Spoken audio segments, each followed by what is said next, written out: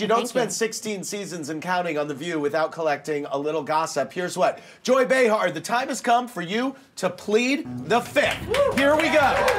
Joy, I have 3 questions for you. You may plead the fifth to only one. All right. This is serious.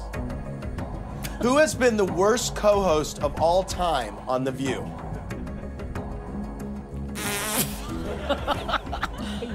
And I can't only do it once. You can plead the fifth once. Yes. The worst co-hosts? Are these all going to be View questions? 2 of them are. Then I plead the fifth. Okay.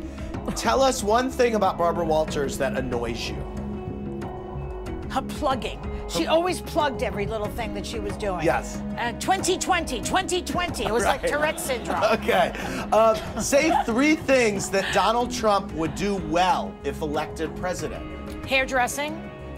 What, you think his hairdressing is good? No. Okay. I'm kidding. Okay. If he were elected president? Yes. I think he would tax hedge funders. Okay. Which they deserve it. Okay. I think that he would let in a few Syrian immigrants. Okay. Which is a good thing to do, heartfelt.